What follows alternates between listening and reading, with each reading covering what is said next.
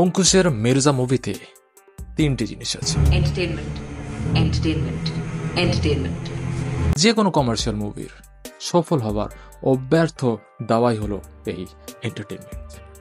আর এই এন্টারটেনমেন্ট হলো একটা প্রতিষ্ঠানের মতো, যে প্রতিষ্ঠানের তিনটি স্তম্ভ: লাফটার, ইমোশন অ্যান্ড অ্যাড্রিনালিন।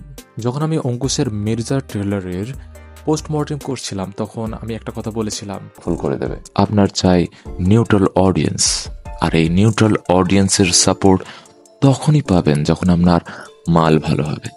যে মাল ভালো হতে হবে, তো সেই মাল এখন মার্কেটে চলে এসেছে। মির্জার গল্প সেই একই, ড্রাগ অ্যান্ড ড্রাগ লর্ডসের গল্প। মির্জা হলো অঙ্কুশের গল্প, from the orphanage to the sultans thrown. এই সেম টাইপের স্টোরি মানুষ সাউথ বলিউডে দেখে রীতিমতো হাঁপিয়ে গেছে। তাহলে আপনি কেন মির্জা দেখবেন? এই জন্য নয় যে এই চলো অঙ্কুশ অনেক খেটেছে বুঝলে, চলো ওর জন্য গিয়ে হলে একটু সাবাসে দিয়ে আসি। না, আপনার যদি এই মানসিকতা থাকে, এই মানসিকতা মির্জাকে জাস্ট সহানুভূতি দেবে, ব্যবসা নয়। এরকম করে বাংলা সিনেমার এমনিতেই ভাঙা পা যে কোনো দিন মুখ থুবড়ে পড়ে যাবে।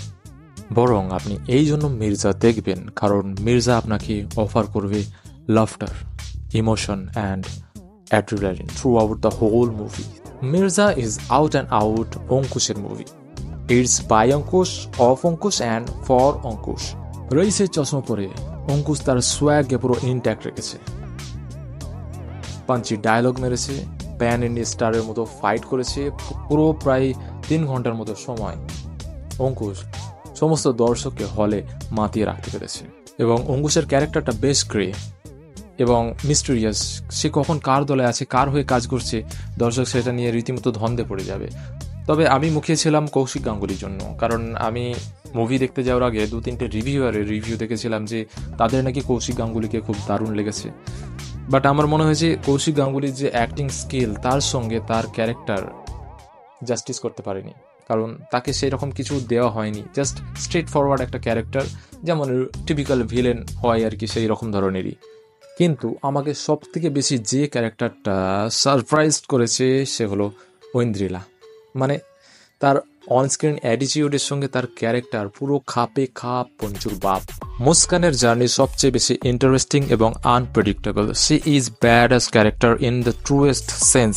She gave tremendous performance on the screen. ঐন্দ্রিলার character মুস্কানই হলো মির্জা সিনেমার সব থেকে বড় এক্স ফ্যাক্টর। মানে এইরকম নারী চরিত্র শেষ কবে বাংলা কমার্শিয়াল মুভিতে দেখা গিয়েছিল আমার সেরকম মনে পড়ছে না। মানে জাস্ট ইম্যাজিন করে দেখো, আমরা কমার্শিয়াল মুভিতে কি দেখি? হিরোইন মানে জাস্ট হিরোর লাভ ইন্টারেস্ট, জাস্ট হিরোকেই গ্লোরিফাই করছে। কিন্তু এখানে সেই জিনিসটা ঘটেনি। সিনেমার প্রায় শেষের দিকে একটা সিন আছে যেখানে মুস্কান মির্জার দেওয়া একটা নূপুর মির্জাকে ফিরিয়ে দিচ্ছে। তো showcase that she is not dependent on him in any way. This is brilliant I think. অন্যদিকে ঋষি কৌশিকের চরিত্র আমার বেশ ফিটফাট লেগেছে পুলিশের চরিত্রে। তবে একটা জিনিস আমার মাথায় শুধু ঢোকেনি যে কেন তিনি কলকাতায় সবসময় লেদার জ্যাকেট পরে ঘুরে বেড়াচ্ছেন। আমরা যেখানে দেখতে পাচ্ছি যে অন্যান্য ক্যারেক্টার আছে সেখানে হালকা জামা কাপড় পরে ঘুরে বেড়াচ্ছেন, কিন্তু উনি লেদার জ্যাকেট পরে কলকাতায় ঘুরে বেড়াচ্ছেন।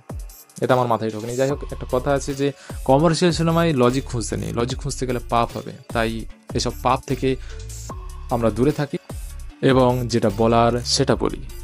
মির্জা হচ্ছে বাংলা ইন্ডাস্ট্রির একটা সাহসী পদক্ষেপ। সেই পদক্ষেপ যে পদক্ষেপের মাধ্যমে বাংলা সিনেমার বক্স অফিসের বাজারকে কুম্ভকর্ণের ঘুম থেকে জাগিয়ে তোলার অ্যাটলিস্ট চেষ্টা করেছে। এই রিসেন্ট টাইমে যতগুলো বাংলা কমার্শিয়াল মুভি এসেছে, অঙ্কুশের মির্জা তাদের থেকে অনেক অনেক এগিয়ে। তাই দর্শকদের বলবো, আপনারা যদি সেসব পচামার্কা সিনেমা দেখে থাকেন তাহলে যান, গিয়ে সিনেমা হলে গিয়ে একটু মির্জা স্নান করে নিজেকে শুদ্ধ করে আসুন। গালাগালি দিচ্ছে তাই না? বাট আমি কিছু শুনতে পাচ্ছি না। মির্জার বিজিএম মানে আমার কানকে পুরো পচিয়ে দিয়েছে, আমার কানে তালা লেগে গেছে, আমি কিছু শুনতে পাচ্ছি না।